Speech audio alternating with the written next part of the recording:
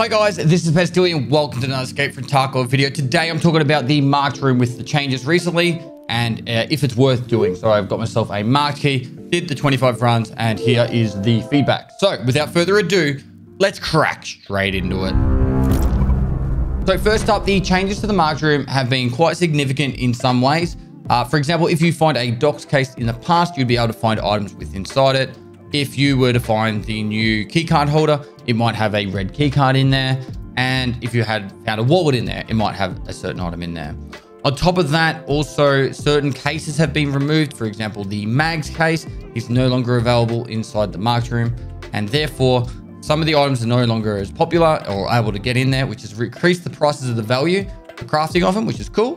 But at the same time, has made it so the marked room has changed quite significantly. So my tactic was I went and got a marked key, did 25 runs. The recordings will be on in the background so you can see it. You're not just looking at my face this whole time. And then I calculated exactly how much money I made from each run and put it in a spreadsheet. I'll likely just put a link to the spreadsheet down below if you want to know every single item I got, or you can just take my word for it. But the value of all 25 runs minus one, because I lost a recording, so it was 24 runs, was 6.9 million rubles. Now, that is the flea market cost or the vendor cost, whichever was the more at the time. And the notable items that I got was one dog tag case, 5 document cases, which one of them was a double document case. I found 2 ammo cases and a key tool. Now, if you were to find more key tools, that would give you a big jump in value.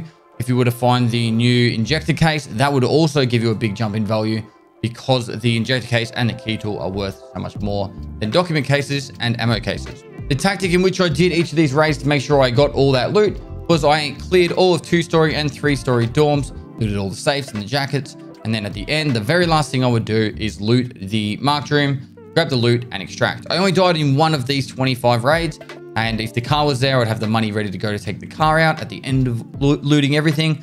Otherwise, I then would just have, it already would have been in the raid 20 minutes, and then ran towards the extract. Now, obviously, with my 24 runs being at 6.9 million rubles, it works out to be around 290,000 rubles per run on those 24. So we could round it up to about 7.2 million rubles in total for the 25 runs if we're going to go off the average. Now, this is only a small taste, really. You probably want to do a few hundred runs to really get the actual true average. 25 runs, in my opinion, doesn't give you the true value. If anything, 1,000 runs would probably be better. But by the time I do 1,000 runs, I'm sure BSG would change it again. So then let's just go with the 25 from here. Now, if I was to find key tools more or whatever, it would change the values quite a lot. So therefore, if you're going to buy a marked key, I would honestly not spend more than about 3 to 4 million rubles at most on buying a marked key. Now, I got my marked key from barter trading 6 graphics cards, which at the time were worth 500,000 rubles each, which was 3 million rubles.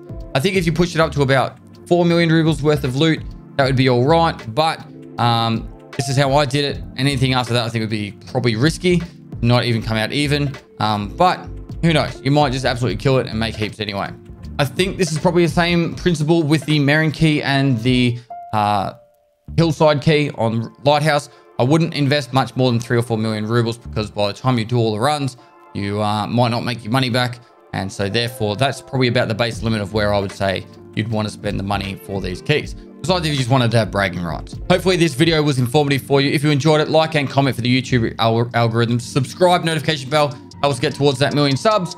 And lastly, guys, I'll see you next time.